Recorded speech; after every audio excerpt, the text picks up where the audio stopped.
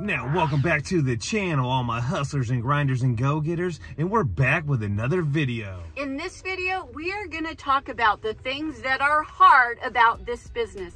And if you're new to the channel, hit like and subscribe. We teach you how to start and run your own business.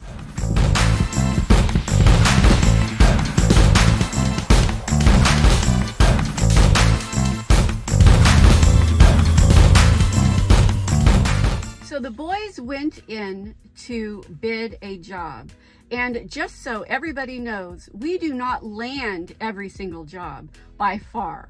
So that is definitely one of the first struggles that you are going to face, is landing your jobs.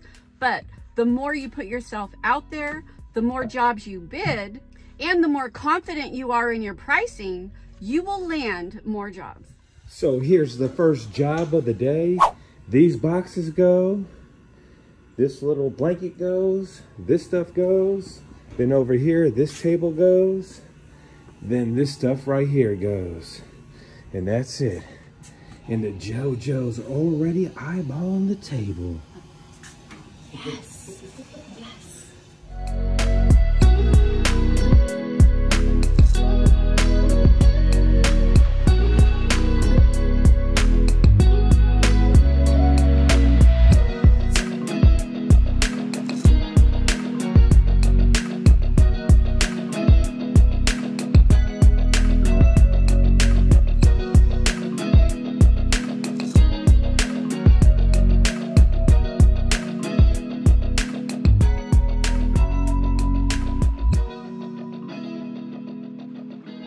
So just like that, first job is complete, and let's talk about how this business is super easy to start. It is a really easy business to start, which means competition is going to be everywhere. That's one of the things about this business that's difficult, is there are lots of competition. And one thing you got to do is you got to get that phone to ring, and that's one of the hardest things to do in this business. So you got to stay consistent advertising, building your brand, and not worrying about your competition. Focus on yourself and on your business. Yeah, how can you set yourself apart from your competition? Now, Julio, we got about 80 different junk haulers out here in Sonoma County. And for the last 2 months, how many haulers have we been seeing each day? About 4 or 5 maybe. About 4 or 5 haulers a day. And that's like 1-800-GOT-JUNK, Junk King, and a few other haulers that are really doing it out here. So there's a lot of competition, but a lot of guys aren't working. Yeah, and because it's so easy to start and there's lots of competition, not everybody sticks with it. So there's lots of people that start this business, but if you don't run it right, know what you're doing, educate yourself, and just learn by your mistakes. So do what you can to set yourself apart from your competition and worry about you, because really, your only competition is yourself.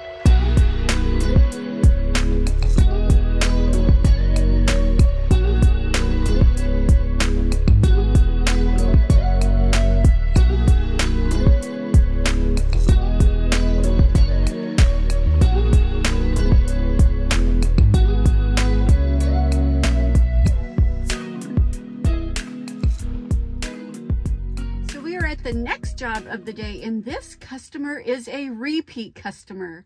And when you first start out, those are hard to get because you're just starting out. But once you start getting customers and they call you back and you have repeat customers, you're golden.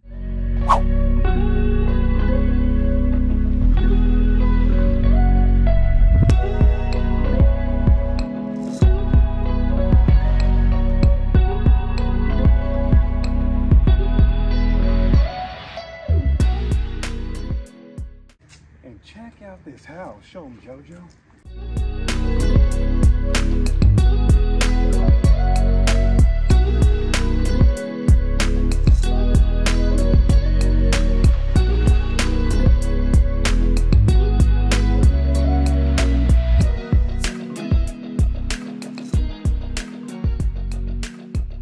So just like that, second job is done, and that was a repeat customer, and I loved his house. And that was a $7 million house with 3 properties on it, and a tennis court, and a pool, and a bocce ball court. And if that was my house, I'd be living in my Speedos every single day, which is crazy.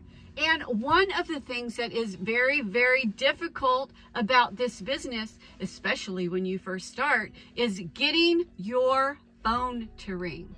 So we do lots of videos on how starting this business is easy and how you can make $1,000 a day.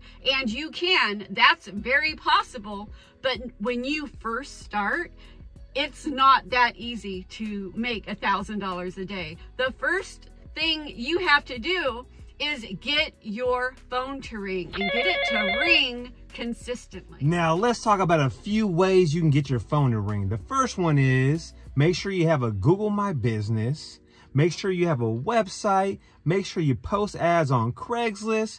Make sure you post on Facebook and groups every day or every other day. And make sure you got flyers, bandit signs, and make sure you hit the ground running hard and pass out your business cards like candy. Like me and the Julio, we pass out door hangers all the time. Yeah, we do. Yeah, one of the most important things to do is to network in your community. Put your cards everywhere. Visit all the real estate places. Visit your property managers. Visit other business owners. Go to CVS. Go to your city hall meetings. Just whenever you can, network and get your name out there. And eventually your phone will start ringing. And rock your gear like you rock your favorite football team, baseball team, or basketball team everywhere you go, and promote yourself. I can't say it enough times. Promote yourself every single day and stay consistent at doing it. Now, Julio, what's your prediction of the dump fee on this one back here? I say 47. 47? Yeah. I'm going to say $45. And JoJo? I'm going to say 40. 40? And why do we do the prediction of the dump fee? We do it, number one, it's fun. It's kind of fun to see, you know, who's going to win that day. It kind of breaks up the work. But it also challenges us to, you know, kind of think ahead of time, especially when pricing jobs. How much do we think it's going to cost to get rid of this stuff? Because once you become really good at that, you will become really good at pricing your job.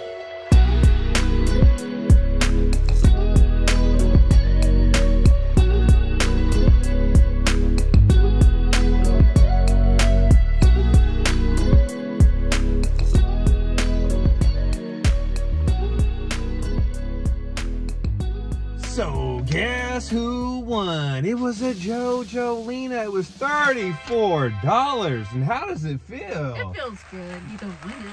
The winner. Now let's talk about another thing that's super hard, and that's pricing jobs. It's different in every single state, and most people charge between $40 to $70 per cubic yard, and a cubic yard is the size of a washing machine. Yeah, so what you really want to do is find out how many cubic yards your vehicle, whether it's a truck or a truck and trailer or a dump truck, find out how many cubic yards your vehicle is and go from there and call around and just trial and error. You're going to mess up when you first start, and you will learn by those mistakes.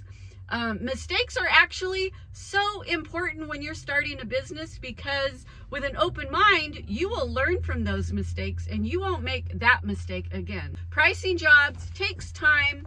You'll find what your groove is. You'll find what works for you in your area. And one thing you should do too is get a price sheet from each transfer station, each landfill, so you know exactly what it costs to dump a refrigerator, a mattress, a tire, and do your homework, do your research. And like the JoJo said, sometimes you might mess up, but learn from that mistake. And here's a few tips when it comes to pricing jobs. With us, if we gotta travel farther out, we charge more money. If the stuff's upstairs, we charge more money. If we have to fetch the stuff and drag it to the truck and we can't pull up to the garage and load it up, we charge more money. And if the stuff's super heavy, we charge more money. So hopefully that helps you out. And Julio, what do we do when it's a job we don't want?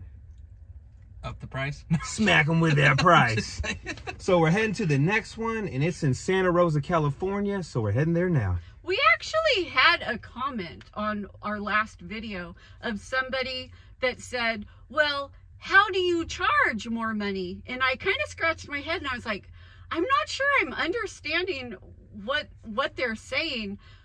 We charge more money by, you know, we have our like full load price, and then we calculate how much more money do we want to make when we're having to walk far or travel far in gas or handle stairs. And then how we charge more money is we just tell the customer how much it's going to be and explain why it's a little bit more money. It's like, it's not difficult. Also, when you're taking out tools and when you have to go in the cupboards and take out plates, food that's bad, or we have to empty them out too.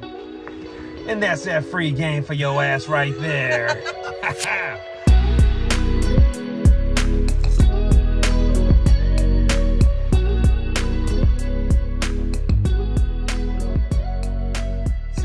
The next job of the day, and this person found us on a Google search, and that is one of the things that's hard when starting this business, is having an online presence. You want great SEO so that when people type in junk removal near me, you want to make sure you pop up. So it is so important to have a Google My Business and a website with lots of pictures, rich in keywords that you update regularly.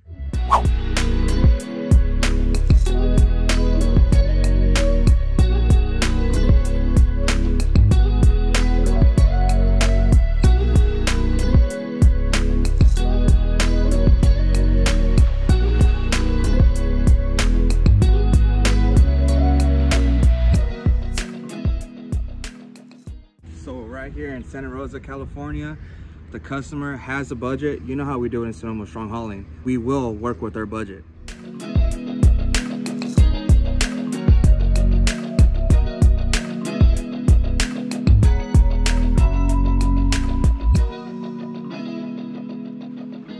So one more thing that's hard about this business is it is messy and gross, and some days are just horrible. You never know what you're going to come across and find. Who knows? You might find someone's turd behind the garbage cans.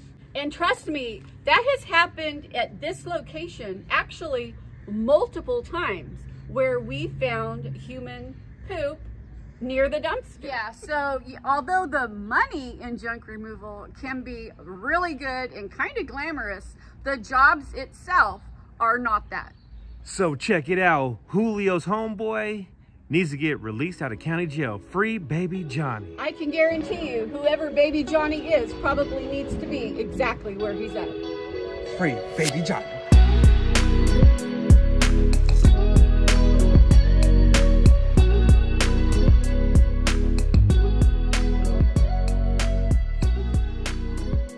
Julio, I think them damn tweakers took the copper out the AC unit again. What you think? I think so.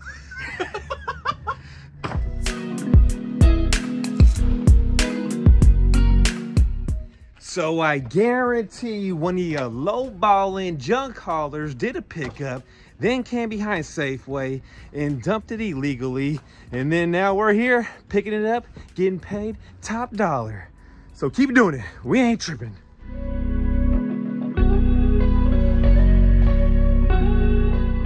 So here's another example of dirty, messy jobs, because often you will be cleaning up around dumpsters with this type of stuff. And sometimes you will even find yourself inside a dumpster cleaning one out. So Julio, hop in. You going in first. Someone try to get their grills on, dude. Is that the Redneck's dentures, dude? What the hell? Check that out. Or someone wants some bling bling on their grill, on their teeth. So here is the poop we were talking about earlier. Oh, hell no. On my damn broom. What the hell? You guys were right. So one of the things that's definitely difficult about this job is it gets really messy, really gross, even dealing with poop. What she really meant to say is sometimes it's a shitty situation.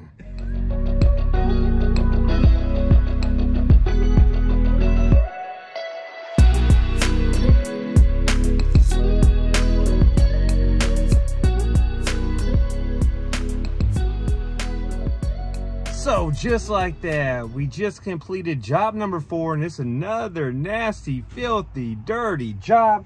And I found something for the Julio so he can stop making babies. So check it out, Julio. We got you some Vaseline. No more babies. No more babies.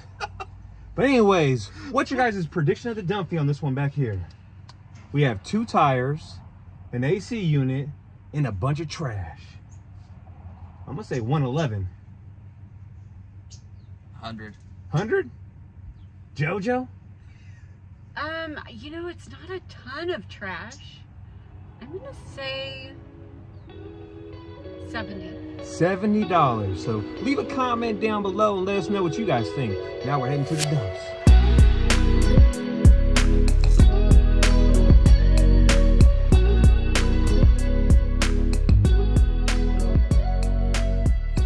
So let's talk about who won. Yo daddy, Mr. Deep Pockets. It was $78 for the dump fee. The AC unit was $30 and 2 tires cost $3 a piece, which makes it $114 and I guess $111. It feels damn good whooping your guys' ass. Yeah. Well, actually me and the Jojo are 1-1. And the Julio, 0. Now Jojo, who's the hauler and baller of the week? So we have Remington. Just check out those boys in their hauling and balling shirts. Check them out, represent that hauling and balling gear. And if you want to grab some hauling and balling gear, check out the shop underneath this video and you will find something just for you. We have t-shirts, sweaters, mugs, whatever you guys want to get. So just like that, we're done for the day, and me and Jojo actually knocked out another job. And here's a few more things that don't make this type of work easy. And the weather conditions can be horrible. It can be hot as hell outside, 120 degrees, or freezing cold, or raining and wet. And you gotta be out there to get the money. You can't be sitting at home thinking it's all good. These jobs are outside most of the time. And also another thing is what? Well, another thing is it is very, very physical. So you need to be in pretty good shape. Or, I mean, you can hire somebody else to do it. But typically, when you start this business, you are doing it solo. And boy, does it help to be big and physically fit. So if you're out there doing jobs by yourself, pace yourself. Don't hurt yourself because you can really burn yourself out. And also you gotta worry about taxes and healthcare. Yeah, because once you become, you know, self-employed and you're running your own business, paying taxes is your responsibility. And, you know, that could be scary at first. So what we suggest is to get a really good CPA and to keep every single receipt for everything. Another thing is you're going to be responsible for your own health care. That's not going to be provided by anybody. So, you know, you kind of have to shop around and find, you know, the best deal possible for your health care. But keep in mind that those are tax write-offs. So they're going to cost you some money, but you also get to write them off as a business owner. So if you're a go-getter, a hard worker, a salesperson, and you're not scared of hard work, this is a great business to start. So if you guys like this video, what do you want them to do, Jojo? Hit the like button, subscribe, check out our channel membership where we have in-depth videos that tell you step by step how we do certain things. Check out our merch shelf and read the description down below because it will let you know things we use to schedule jobs and where we get our signs and stuff like that that may be helpful for you when you're starting this business. And we'll catch you on the next one.